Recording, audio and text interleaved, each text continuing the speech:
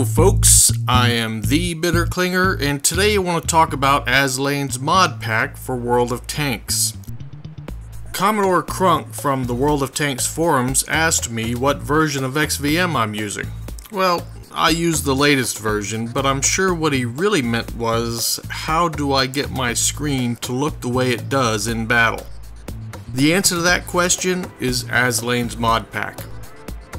Now, before I get any further into this, I do want to make you aware that game mods do have their downsides. Some mods can lower your frame rate or FPS in battle. Also, whenever Wargaming releases an update to World of Tanks, a lot of mods will become unstable for a few days. And I'm not only talking about the existing version you had on your system before the Wargaming update. You could have 2 or 3 days after a major World of Tanks update where you continually have to update your mods or even temporarily disable a specific mod until the bugs get worked out. That's where Aslain's mod pack comes in handy. It includes XVM along with all of the most popular mods for World of Tanks. And rather than you having to re-download and manually update every mod each time there's an update to World of Tanks, you just get the latest version of Aslain's mod pack and rerun the installer. So let's go ahead and do that now.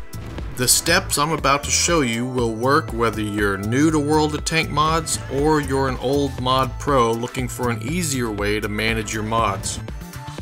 First, we go to the Aslain.com site and click on the link for the latest World of Tanks mod pack installer.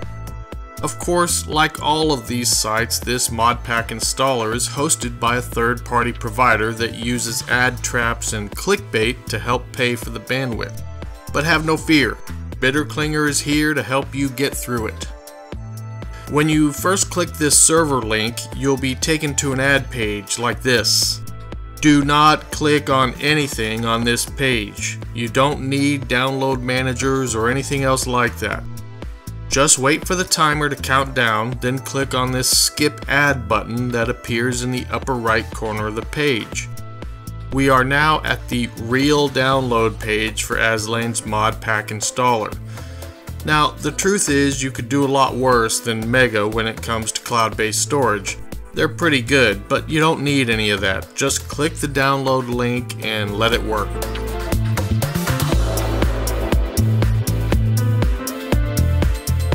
Now, you can avoid that interim ad page by clicking this direct link right here, but we all know how this works, folks. Aslain has to pay for the bandwidth cost used by all the users downloading the mod pack. Then there's the time it takes to keep the mod pack up to date and working properly. The interim ad pages help cover some of those costs, but if you find yourself using Aslain's mod pack and the direct link to download it, then I encourage you to click the donate button and shoot Aslain a few bucks. Alright, here we've run into a problem. Google is trying to help us by not letting us install the software we've just worked so hard to obtain. And just for the record, Internet Explorer will likely show you something similar. For IE, you just click the More Info link and then click the Run Anyway button. For Google Chrome, we just go over here and click the Show All Downloads button.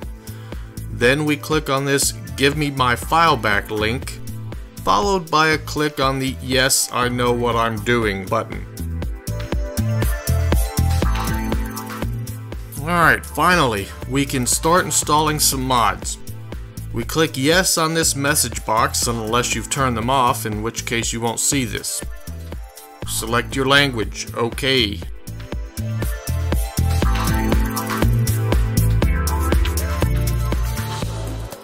Here we are, next.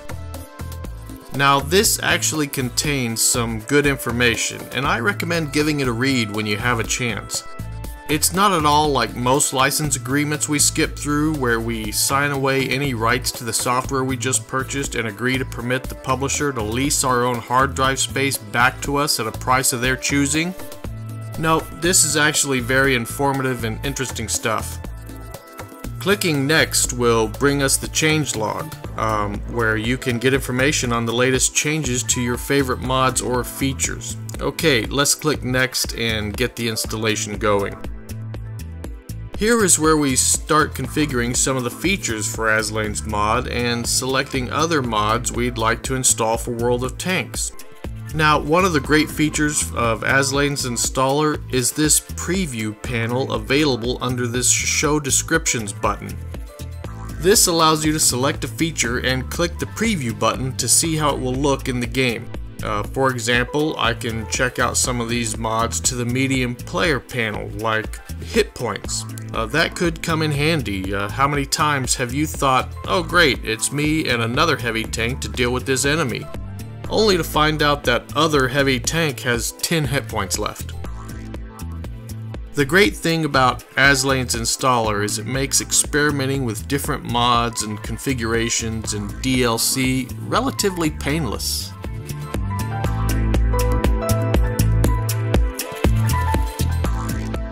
At last, we come to the type of installation we want the installer to perform. Now, I always select the clean install option. That seems to be the safest way to update all the mods, and it's not like your settings are going to get wiped out each time you run the installer. Aslain stores all your selected options in this INF file on your desktop. Now, I wish the file were stored somewhere else because I'm particular about the icons on my desktop, but it's nice that the installer remembers the options I selected previously. That makes rerunning clean installs a no-brainer. Well, that's it for Aslain's mod pack installer. The hardest part will be choosing which great mods to select because it comes with a lot of mods, ranging from crosshairs to tank carousels in the garage. Well, we made it through all of that, but we're not quite done yet. If you're new to XVM or you haven't used it in a year or two and are just getting back to it, things are a bit different. There is another step we need to do to get things working correctly.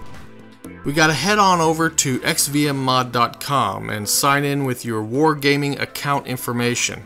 Now don't worry, it is secure. It'll redirect you back to the Wargaming site to log in with your credentials.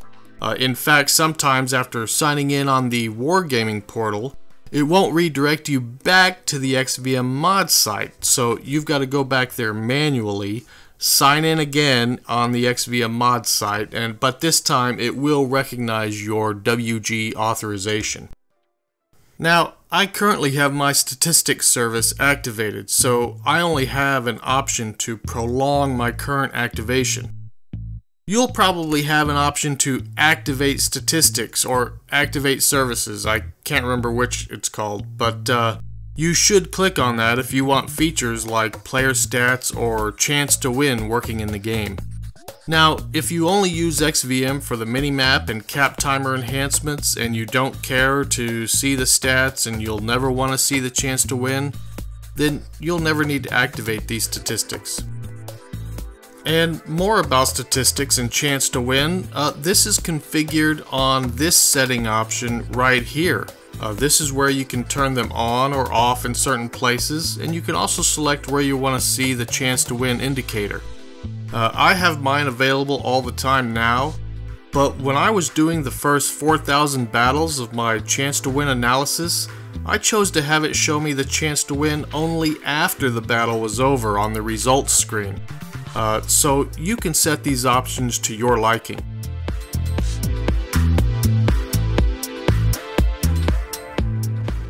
Well, Commodore Crunk, I hope this answers your question. That's it for me, folks. I hope you found this video informative. If you're interested in seeing more videos like this one, then click the like button on this video, or let me know in the comments and I'll continue cranking them out. Until next time, this is Bitter Klinger, signing out.